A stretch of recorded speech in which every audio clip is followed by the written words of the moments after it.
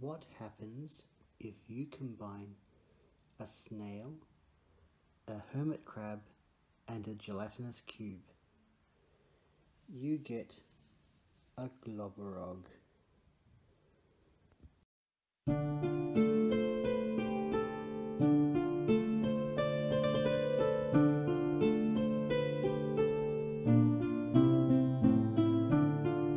Hello and welcome back to D&DSL.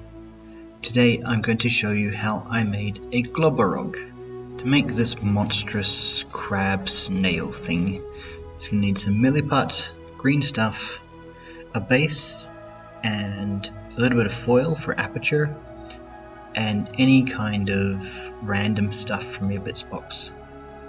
I started by making the base.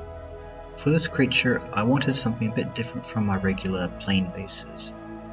So I cut up some cardboard to act as like flagstones, and glued them onto my base, and gave it a nice coat of Mod Podge.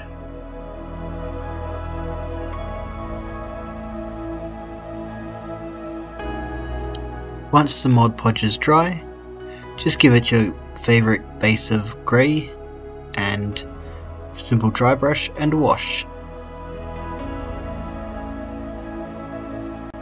And with the base where you want it, it's now time to make the Globberog itself. In Earthdawn, a Globberog is a large and very slimy and sticky snail that's about the size of a cow.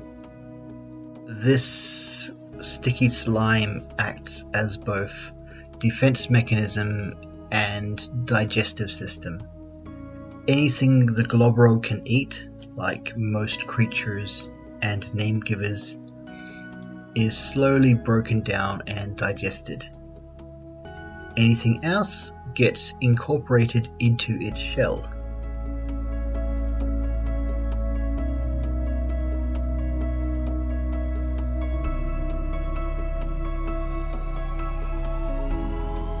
Over time, these shells can grow very large and become quite thick and strong, giving the Globberog quite a lot of protection. Once I was happy with the body and the eye stalks, it was time to make the shell. For this, I just used random stuff from my bits box, some old pieces, old weapons that had broken. I attached these to the body using super glue and green stuff where necessary.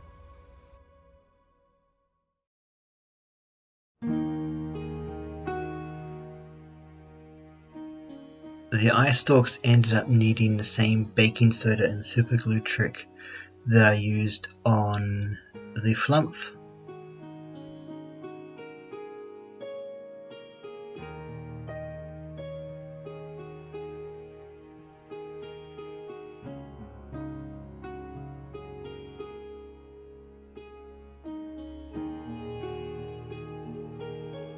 Once everything had cured and set, I primed it with a Vallejo Grey primer.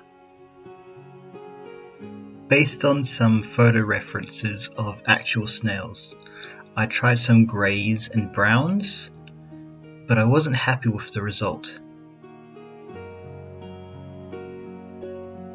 After a little trial and error, I settled on a combination of Death Guard green, Scarsnet green, and Moot green, with some white mixed in for highlights.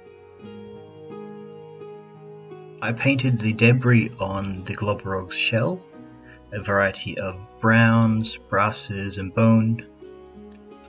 I painted one of the shields on the side, a blue, just to give it a little bit of variety.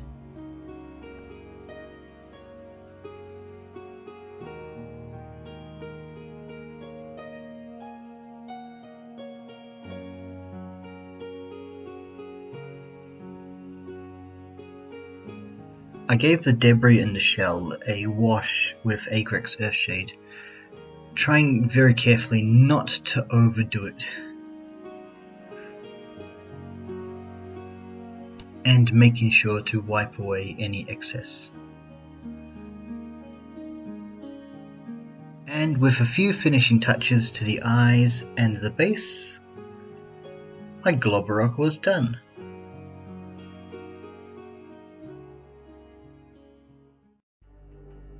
And there you have it, one Globberog, a nasty little deaf snail ready to give your players a hard time.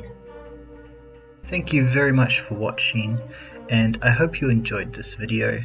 I know D&D is by far the most popular RPG, and 5th edition in particular is probably one of the best for introducing new people to role-playing games. But I feel that other systems like Earthdawn and Eclipse Phase should receive some more love and attention. I particularly like the world building in Earthdawn, and I'd be very happy to try some more crafting related to it in the future. Let me know what you guys think in the comments. Yeah, I'd love to hear what you think. Thank you very much for watching again. Don't forget to like and subscribe, and I'll see you next time.